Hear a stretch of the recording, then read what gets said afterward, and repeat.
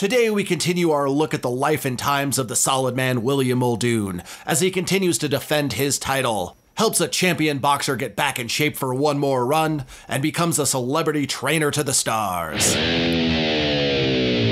Crazy territory, stories, double crosses, and swerves. Pro wrestling history nerds. Oh my lord, we are all back here again, recording a podcast talking about the history of pro wrestling.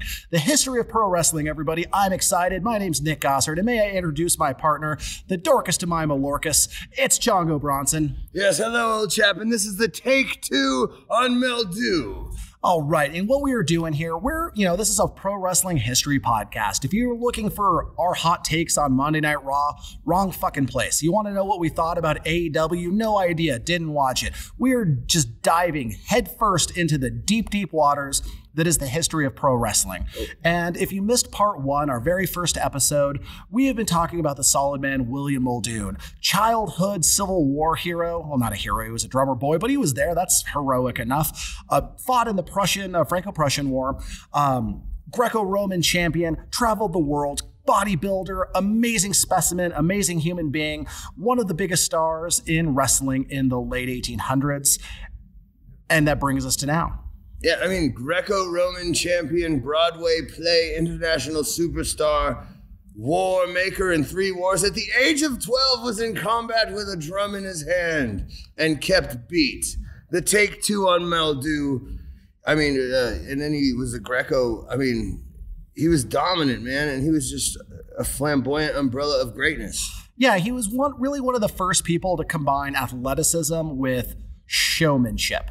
You know, this is a guy who could beat your ass. And this is back when wrestling was a legitimate sport. You know, it wasn't always legitimate, but no sports were. Everything had a shady side, particularly in combat sports, because those are the easiest ones to throw. However, he was maybe the toughest son of a bitch on 2 legs at this point in history. But he also would tour with carnival shows, and he would dress up as a gladiator for photo shoots, and he was in Shakespeare plays with a member of the Barrymore acting family. I mean, he was a media sensation, and for good reason. Yeah, and in part 1, I mean, there were at least 4 Mel Gibson movies derived from the stories of this man's life, and then not to mention, like, I mean, he went and he joined the Foreign Legion. Like, he was foreign in the Foreign Legion, man. He was American and went to France to go fight, just to fight and learn how to wrestle. That's commitment to the art, brother. Yeah, that's the thing. You know, we talked about last time that it was a different time. People had to be tougher, and the world was a bigger, crazier adventure than it is now. We're talking about a man who took part in the Civil War and went, I need more war, and went to France, fought against Germany, came back, was a cop, was a wrestler, fought his way to be the world champion, defended it several times over. But as we were starting to see, he kind of hit a peak, as all fighters do. He started having trouble winning matches. He started putting out crazy stipulations. And at 34 years of age in 1886, he kind of knew his years as champion material were coming to a close. He continued his training. He continued his exhibition matches with the theaters and the vaudeville and the carnivals, and soon landed the role that would put his training system on the map for good by training John L Sullivan for a title defense. And if you don't know who John L Sullivan was, he was the greatest boxer of his day. He was the most dominant bare-knuckle boxing champion of the late 1800s. And this isn't, like boxing today where you'd go 5 3-minute rounds. No, these fights were sometimes 100 rounds long. Yeah, 100 rounds. Bare knuckle, drinking whiskey in the corner like goddamn animals. Things were a lot crazier in sports back then, just like things were crazier in life back then. But this was a huge moment for everyone involved, and we'll get to that here in a little bit. But before he was able to train Sullivan, he had plenty going on in his own life. He was finishing a tour with the theater. A much anticipated match against Evan Strangler Lewis fell through, unfortunately. But he took part in another 5 throws in an hour match against Matsuda, his old weird foil, and he couldn't repeatedly throw his Japanese adversary and conceded the win to Matsuda, which is starting to be a trend in his career, where he creates these big stipulations of throwing them multiple times in an hour and can't quite pull it off. Meanwhile, a couple of years ago, he would have steamrolled everybody. Whether that's age, whether that's wear and tear, because everything you hear us talking about with these matches, these are not good. Like hour-long wrestling matches are not good for your body. Shocking news to everyone, doctors included. But there's also a little thing, and I know the psychological feeling of this. We see this with champions in every sport, especially individual sports, specifically in fighting sports, where if a champion is champion too long, you kind of start seeing in their eyes that they're looking for an out. Yeah. You see them kind of having that, you're top of the world, too much press, too much time, too much training. There's that self-destruct button built into all of our brains where if things go too well, too long, you kind of start poking at it a little bit. Yeah, it is the proverbial lightning bolt, riding the lightning bolt. And to stay on the day-to-day, moment-to-moment duties of being the champ and to being that person, it is a self-destructive wild ride, man. And it takes a lot to stay on that bad boy for very long. And nobody stays on for that long. But I had the realization between part one and part two here that it was brilliant what he did, because here's what he did from a working perspective. Without even having working adversaries, he protected his true legacy because, yes, did he not win the match? He didn't win the match, but what was the match? I had to beat him 5 times. So even though he was not, he realized in his decline in skills by hiding and masking with these stipulations, he could potentially lose some face, but still be able to say, he didn't beat me, I just didn't beat him 5 times. And I think that's very clever and carny on his part. Oh, exactly. But it also puts him in a bad spot because at a high level, it's easier to play defense than it is to win with offense.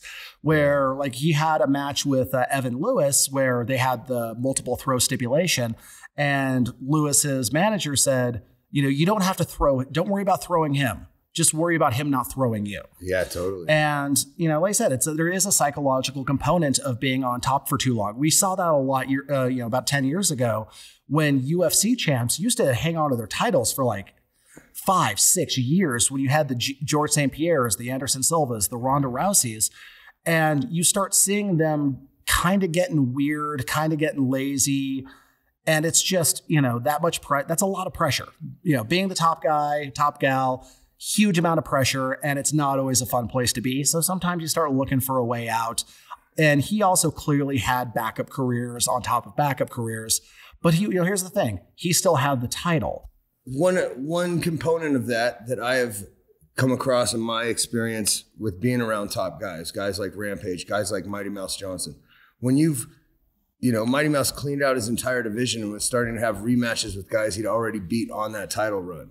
When you are that much better than everyone else, it is hard to drum up motivation to keep yourself at your sharpest because your sharpest isn't required to get the job done. It's an easy thing to fall victim to that we see many of the greats fall victim to.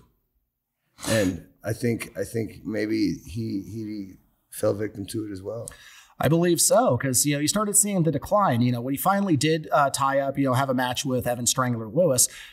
Lewis was a much smaller guy. Lewis, Strangler Lewis was a catch-as-catch-can style wrestler, brutal submission game. He injured a lot of people. He was a real piece of work, as the kids would say. He was a mean guy. We're probably going to talk about him in the next couple of episodes because I find him fascinating. But he was just too mean to be cooperative with worked matches. He was a dangerous submission expert, and if he ever felt disrespected, had no problems hurting people. Muldoon's off-foil Sorikichi, he hurt him twice, choked him unconscious, and the referee didn't know it, so he was like being choked unconscious for 30 seconds. Think that's good for the brain? Oh, yes. It's a perfect remedy for having any kind of future of remembering your life, It is. He's the definition of a shooter. Strangler Lewis was a guy who understood aspects of submission grappling in certain areas at a very high level. And at that time, when the knowledge was so scarce that one hold could literally, turn a man into a killer anywhere he went.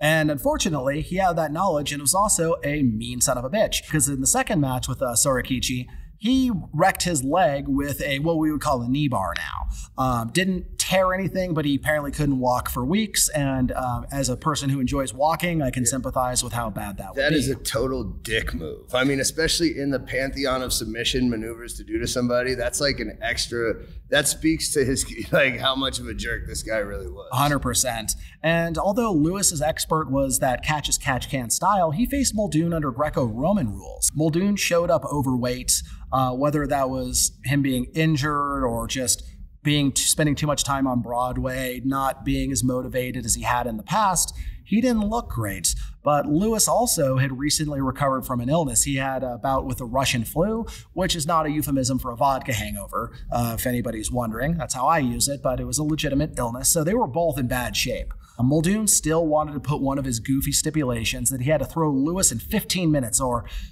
Lewis would be declared the winner by default.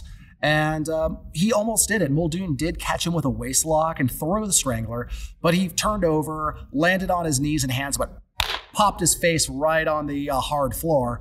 And like we discussed in the previous episode, this isn't a ring. This isn't on a wrestling mat. This is hardwood floor, maybe with some carpet on it. So it fucked his face up. Yeah. Lewis was pissed, popped up, managed to catch Muldoon with a headlock takeover and, tossed him. Muldoon landed on his hands and knees as well. Both men were exhausted by the end of the 15-minute mark. Muldoon called it a match, told the crowd that he couldn't throw Lewis and that he was the toughest man he'd ever faced. How the ghost of Clarence Whistler felt about that, well, we will not know without a Ouija board or a visit to hell. Yeah, that was another declaration from another territory back when he could say that about one man in every area pretty much and it'd never be found out. But I think a couple things are interesting there. One, that he called it was going to be a 15-minute time limit. Like he knew how long he could go or he was willing to go. So you can see that he's always been very perceptive of kind of self-aware with his career. Two, I think after slamming, Strangler on his face and if you've ever been in any kind of competition, combative sport, once you get hit or you get taken down, it just fires you up to come back even harder the next time. So I think the fact that he got a headlock takeover on a Greco expert, that's the first time that in all we've talked about that there's been a definitive takeover to that degree on him. And I think maybe he got a hold of his artery with his knowledge of guillotines and headlocks and then maybe got him to get over. I mean, that's just my, I guess I'm doing like what CSI kind of like post-op. Doing some forensics on the blood splatter. But no, I mean, we're both doing the same thing, thinking about like, how did that look? Because I mean, obviously there's no footage from the late 1800s because both wrestlers were experts in their own set of rules. Muldoon had nothing but good things to say about Evan Lewis. Evan Lewis, on the other hand, bastard that he was, said, he couldn't throw me, but I'm pretty sure I could have thrown him. Yeah. Not good guys. And Muldoon went on to have a series of unspectacular matches against local wrestlers while traveling. If there were works, it doesn't really matter. These were not matches that made the papers in any big, important way. They're kind of lost to history, except for a blurb in the Cincinnati Sun. He was more interested in theater, more interested in his training school, and everybody kind of knew he was on his way out as a competitor. However, he did manage to land the biggest break of his career as a personal trainer when John L Sullivan was ready to begin his training camp. It was 1889. Leading up to this, the Police Gazette, it was a sleazy gossip paper in New York City, and the publisher Richard Fox hated Sullivan. He hated John L Sullivan over a public insult at a fancy restaurant, and after that, Fox wanted to ruin Sullivan. He would publish slanderous articles about him. If you can really slander a guy whose primary hobbies are smoking, drinking, and chasing women, not that there's anything wrong with that. And he would also back the toughest fighters he could and would like declare them to be the real champ, but each one would fall victim to Sullivan in the ring. But Sullivan was just getting more and more out of shape, spending more and more time in bars, and Richard Fox found an amazing boxer in Jack Kilrain. Sullivan had been touring Britain and partying so hard that his backers were almost ready to forfeit his $10K side bet, then let Sullivan get into the ring and take a beating. So so Sullivan promised to stay sober. That promise lasted about 2 weeks. So they got hold of William Muldoon and said, will you please turn his life around? An agreement was reached because despite the money that I'm sure he got, knew that this was going to be PR gold for what he was trying to sell with his fitness system. So they sent Sullivan up to his farm in New York, which was 20 miles away from the nearest bar. Not a lot of opportunities to get drunk. And the training began. Muldoon forced Sullivan to stop drinking, smoking, made him eat right and train properly. And Sullivan hated every second of it. He was not a motivated young go-getter. He was in his 30s, and he just wanted to, he wanted to be a winner. He didn't want to do the winning. Yeah, this is like grumpy old men Rocky IV.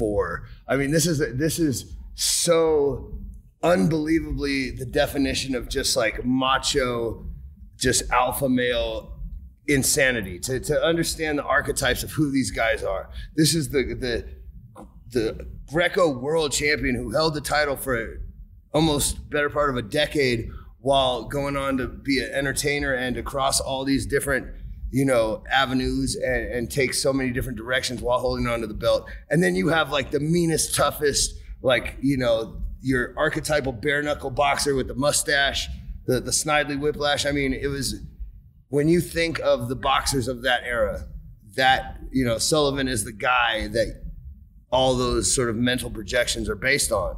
Exactly. If you look into your brain and picture old-timey boxer, you're picturing John Sullivan. Yeah. And speaking of the mustaches, look up the names of everybody I've mentioned over the course of this, and you'll be like, put them all together. Is it a barbershop quartet? Is it a hipster bar? Or is it the toughest sons of bitches of the late 1800s? You be the judge. But yeah, so they got him up to, they knew that he was out of shape. They knew he was an alcoholic. Sullivan was sent up to this training camp where the daily routine would be up at 7 a.m., go on a 1-mile walk, followed by breakfast of oatmeal, cracked wheat, and eggs, because sports nutrition is a very recent science. They didn't really have a good handle on it. They were doing the best they had with the ingredients they had, because you couldn't just go to Whole Foods, buy Brussels sprouts and, whole grain, whatever. It's like, no, it's like, oh, what are we eating today? It's like, well, the farm over there grew corn.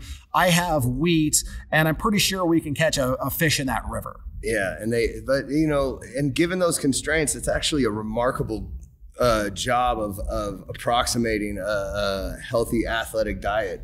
I mean, this is a huge guy, and it strikes me as hilarious because half of the job in a situation like this is you got to be a beast enough to physically wrangle one of the baddest men in the world. Sullivan, he's not going to take a no for an answer that he doesn't want to take. So you're going to have to make him. If he really decides he wants to go after the booze or he's not with the training, we're talking about such a odd couple.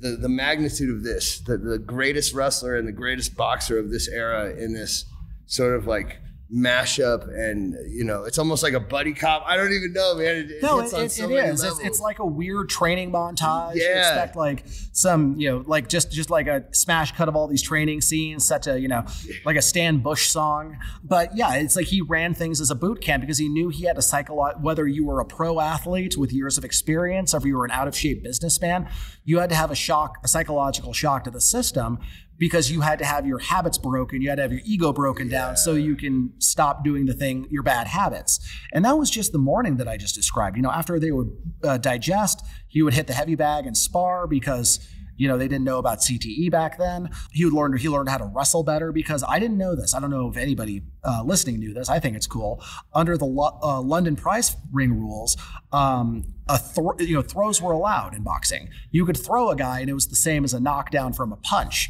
So they were really hell-bent on turning him into a better wrestler. And Sullivan told the press that if he had trained wrestling earlier in his career, he would have actually finished Charlie Mitchell, who he called the world's greatest sprinter in the ring. Yeah.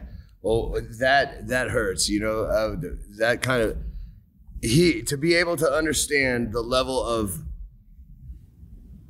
perfection of nuance of grappling style that Greco fits into the boxer's ability to do takedowns and to do dirty boxing. It is the perfect grappling complementary style to boxing with this rule format. And because of that little nuance, that made for a perfect combination for Muldoon to be the right guy to train Sullivan. Exactly. And if you ever want to know like how Greco-Roman and boxing combined, watch old Randy Couture matches. He was a Greco-Roman specialist, learned how to do that dirty boxing, use the Greco-Roman to control you, and then when you're trying to fight his control, boom, hooks and uppercuts, and they do not feel very nice. So yeah, it's a fantastic combination of skills that worked well within the rules they were fighting under. And then after, maybe after lunch, they would go on a 12-mile walk through the woods. Once he lost some weight, it would be jogging, chop down some trees, just farm boy CrossFit, if you will. Yes. Sullivan came to training camp weighing 260. He'd been around just a little over 200 when he won the title initially. Muldoon wanted him down to 220 by fight day, and the press was just covering this. This was big news because... Yeah. You always say, like, how on earth was this big news? Why was the whole world following this? Well, this is before the internet. This is before movies. This is before most sports. This was big news, and the world treated it accordingly. So come day of fight, they head down to Louisiana where the fight was scheduled to happen. But here's the problem. Boxing was illegal in Louisiana at the time. Small problem. The new sheriff wouldn't take the normal bribe, so they did what anybody would do. Oh, do you think they quit? No, they brought in a train, loaded up the 3,000 audience members, the fighters, the cornermen, the equipment, and the ring, took it over state lines to Mississippi, where that town sheriff didn't want the fight to happen. But being a more pragmatic person, he took the $200 bribe from the promoter and he left happy. So they crossed the state lines to get away from running one illegal show, and still took the audience over and ran an illegal show, but got away with it with the bribe. It's the way to do it. But hey, that's called working, man. They set up the ring. Fighters got warmed up. The crowd got ready for it. Beautiful. And the fight lasted 75 rounds, which is over 2 hours of boxing. Before Kilrain was such a bloody mess that his corner threw in the towel. And if you're picturing two boxers exhausted, pouring blood, drinking whiskey in the corner between rounds, you are 100% right, because that is what it was. Yeah, and that's the missing ingredient in going deep in rounds today. Everyone knows whiskey is the key to going deep. When you're talking 25 rounds plus. Back in the day, they would go 75 to 100 to 125 rounds. Yeah, I mean, it's completely bananas. And it was a huge affair, big moment for everyone involved. And the upside was the massive press and publicity that Muldoon received for his training facility. The downside was the warrant for his arrest. Since prize fighting was illegal in most states, including Mississippi and Louisiana, so he spent most of 1888 dealing with the legal difficulties from this fight. His wrestling matches were mostly just exhibitions on theater shows. In November of that year, he was injured. He wrestled Cornish wrestler Jack Carkeek, and Muldoon did one of his goofy stipulations, saying that he would give Carkeek $2 for every minute he would last against him. Muldoon couldn't throw Carkeek, and during the match, he got Carkeek in a back body lock. He was pushing Muldoon's hand down to break the hold, twisted it, and broke 2 fingers. Small joint manipulation is dirty pool, I say. Yeah, it is not a. It works. You don't get dragged bad form. Not something you get dragged on Twitter for back in those days, but it is a dirty move. But goddamn, if it doesn't work. Yes. He healed up. He had an unspectacular 15-minute draw against Evan Lewis in December. Lewis, pissed off at just how bad the match was, challenged him to a 3 out of 5 series, but Muldoon refused. He was on his way out of the sport, and he knew it. Yeah, and that's the young, hungry lion looking to push the old king as far as he can push him, until he breaks. He realizes that the fed lion doesn't want to hunt anymore. That's a pitfall of all great champions, from Mike Tyson to you name them. That is the downfall of greatness. And it's easy to be like, oh, that's bullshit. You should take on all comers. You can kind of understand just knowing you're on your way out and not wanting to put your body at risk against somebody like Evan Lewis, who was well known for injuring people by holding on to submissions too long. And plus, these are the days when referees didn't know the submissions, so they'd be like, oh, wow, he's bending his arm pretty far. Yeah. It's snap, crackle, and or pop. In 1890, him and Lewis met once more. Single fall match. Muldoon used a hammerlock to turn Lewis onto his back for the win. And the 38-year-old decided that after a decade of being the champion, that was his last match. He would retire at the end of the year. He was also still busy with his legal problems. The state of Mississippi was still trying to charge everybody involved in the Kilrain-Sullivan fight.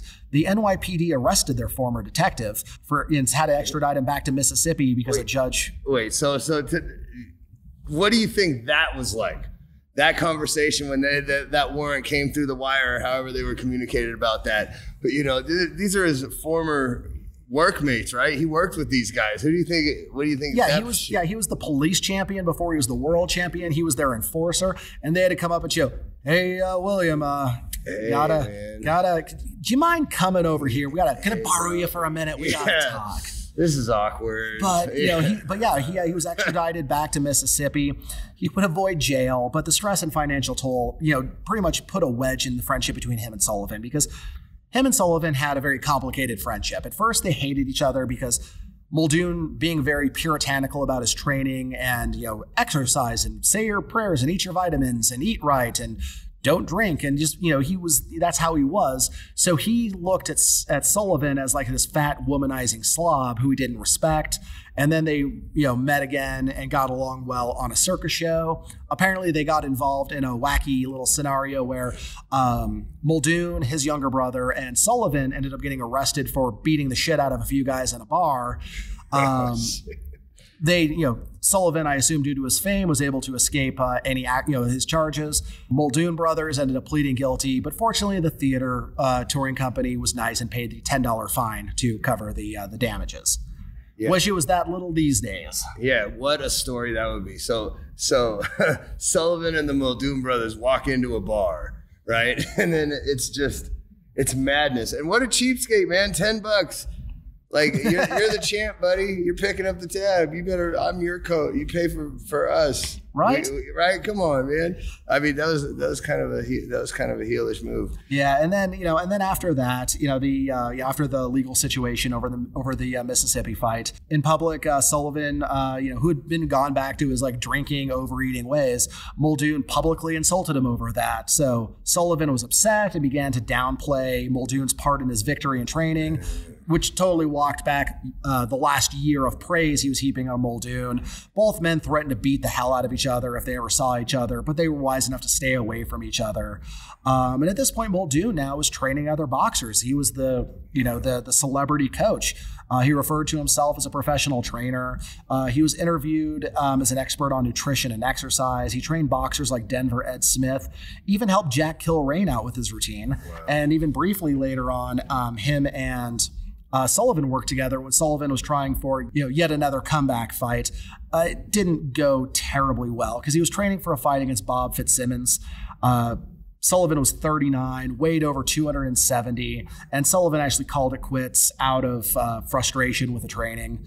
He battled alcoholism, found religion as all scoundrels do, became a preacher, and passed away in 1918 after a legendary life and career. And having retired from wrestling, here's something you don't see anymore, and nor should you. He didn't drop the title and then a tournament happened or the top contenders faced off. He just passed his title of world champion on to his protege, Ernest Robler, who was his prize pupil, prize trainee. Not exactly what we would call a legitimate passing of the torch, because it wasn't in the ring. He was just like, "Oh, I'm done. You're the champion now. Yeah, here, you take the belt." He, of course, poor Ernst Rubler, suddenly had the title he didn't earn, didn't deserve, couldn't defend, and was soon defeated by Evan Strangler Lewis. Yeah, here's the steak, kid. Go defeat the wolves. Like that is not only not how you drop the strap, but that is gonna just put the number 2 headband on the crosshairs on your boy. That is a brutal way to get the title. Exactly. But it's, and that's the thing you'll see in wrestling when things start becoming a little less on the up and up, is the big fight over who to drop the title to. You'll have the promoters who never thought they could trust anybody outside their own family dropping it to their sons. It's just a wild and crazy business, and we will all explore over coming episodes. Muldoon, now mostly known as a fitness expert, he was also a boxing expert. He was a trainer of the boxers. He was a boxing judge, which was a weird job considering in many states, New York, for example, boxing matches couldn't have decisions. It was either a decisive win, or a draw. So he definitely earned some easy money doing that. But with his training, unlike a lot of the contemporaries and still to this day, he never wrote a book about training because he was one of the first people to realize each person has their own needs psychologically and physically and nutritionally to succeed at their sport. So he really fine-tuned everything to the specific person, which is something you didn't see back in those days. Yeah, I mean, he was a visionary in so many aspects of from performing. I mean, the fact that this guy, went to war at 12 years old with a drum in his hand, to performing on Broadway stages with no theatrical experience relatively prior to that, probably for people, just getting thrown in the deep end and performing at the highest level, to being a traveling, competing world champion for the better part of a decade while doing all these other magnificent showtimey things. He was a true Renaissance man. And I mean, I don't know if you know this. Well, I'm sure you do know this. I took one note. You know what my note says? My note says, and this is probably wrong, that he was the first ever commissioner. Yep, he was the New York athletic commissioner. Did I jump ahead, or No. I mean, we're kind of wrapping things up here after his retirement because like I said, he would he ran. He was a boxing judge. He was a boxing trainer. Most of the fighters he trained went on to be very successful. So clearly, he had the right idea, and he opened up the Olympia, which was his fitness farm up in New York, where not only professional athletes would come and train with him. Teddy Roosevelt, who was a massive admirer and fan of physical culture, who would take his cabinet members who were being being worked to death and send them up to be restored by Muldoon. So he, because it's he advertised his plan to wealthy men, because wealthy men can drop X amount of money to go live on a farm and be worked out for all gosh darn day. And that, like I said, so it's politicians, businessmen, men of means, people who are not used to getting bossed around came to his boot camp. And you'll have stories like Joseph Choate, who was the U.S. ambassador to Britain, came to do this, came to get his health together, and he was forcing him up at 7 a.m., forcing him to bed at 9 a.m., making him go up and down hills, doing all this stuff.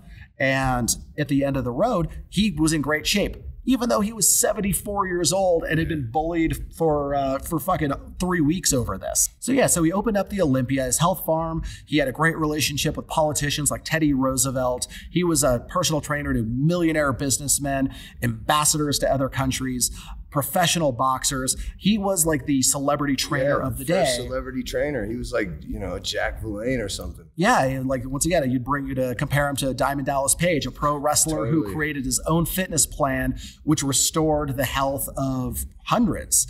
And people would say it was completely crazy because, he would do the exercises with people all the way through his 70s.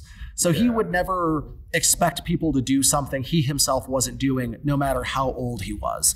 He became the first athletic commissioner of New York State, which is kind of funny considering how many weird worked matches he probably was involved in and some of the illegal stuff. But hey, you know what? No one's perfect. So it's just completely unbelievable that this man had the life he did, succeeded to the heights he succeeded in all of these different ventures. Yeah, I mean, he's the world's most interesting man. You're talking about a guy who carried a drum into the Civil War at 12 years old, said that's not enough war, joined the French Foreign Legion, learned Greco-Roman, became the Greco-Roman world champion for a better part of a decade while he performed on Broadway, while he became this crossover cultural icon as a trainer. He trained the best boxer in the world at the same time. I mean, the magnitude of moves that this guy made, several of the greatest people in our comparative generation, when we look at, fighters from our era and compare them, or people that have done what he did, talking about DDP. I mean, this guy did, what The Rock plus Jack Verlaine plus, Freddie Roach. This guy was incredible. And it's unbelievable that one person could fit this much greatness into their life. Absolutely. And even into his old age, even in his 70s, he was still traveling, lecturing. He would lecture against the sedentary lifestyle that threatens men's health. In his view, people need to walk everywhere, play sports, except football, which he considered too dangerous and bad for the body. Wow, that's pretty telling as well, you know? Oh, absolutely. He would... he like, it was very strange. He would like specifically call out the German culture for their love of beer, carbs, and sausage at night, which he thought nobody should be doing for health reasons, which is fairly true. Carb shaming us all. Yeah, just carb shaming the hell out of everybody. And he was also one of the first people to really push weight training and strength training, not just for physical improvement, but for like mental discipline and improvement as a person. He trained men, often training with him at high levels until his death in 1933 at age 81, which I had to dig a little bit. Apparently, he died of cancer. And I guess this was the thing doctors would do back in that day. Just say, oh, you're dying. Oh, of what? Not going to tell you. Like, they didn't tell him he had cancer because what do you do with that information in 1933? Wow. So, but he was still suffering from cancer, training famous athletes up on his farm in New York before passing away at the age of 81. Yeah, I mean, I'm just trying to say, man, it's like if you took, it's really incredible if you take the entire life's accomplishments of The Rock. Think about what The Rock did. The Rock did his WWF run in what, 3 years, right? Something like that. Yeah, the World Championships. I mean, he wasn't on top nearly as long as this. This was a decade-long run while simultaneously being a crossover entertainment icon. It was really an incredible run. And to cross over again and reinvent with the foresight of where he was going in his career, he really was a true renaissance man. Oh, absolutely. He was an athlete. He was a champion. He was a soldier. He was a Broadway star. He was a bit of a showman. He was a bit of a carny. He was a salesman. He was everything and everywhere. And a lot of what professional wrestling is and became and was in that day, he laid the groundwork for. He is a legend for very, very, very many reasons. And a lot of people don't know who he is. A lot of people who, when I told them we're starting this podcast, had no idea about this stuff. When I told them we're going to be exploring pro wrestling history, they were like, oh, the Goldust Trio. I'm like, no, man, we're going back to the 1880s. Yeah. We're starting at the root of things. And I think this is why it's so fun and so exciting, because you see these crazy lives that these people had back in these days, and you see how the sport and the athletes progress over a bit over a century. And we're going to be calling it quits right here for now. But hey, guess what? We're going to be back with another episode very, very soon. We're going to kind of keep a little continuity going here when we explore the life, the times, and the brutal submission skills of Evan Strangler Lewis. Yeah, the man who showed that one hold can dominate and terrorize an entire world. He was one of the most terrifying men, and maybe one of the first true villains in professional wrestling history. Oh, absolutely. He was a bad man. He was hated by everyone, and we cannot wait to talk about him. So until then, I'm Nick. That's Chongo. Goodbye, everybody. Ta-da!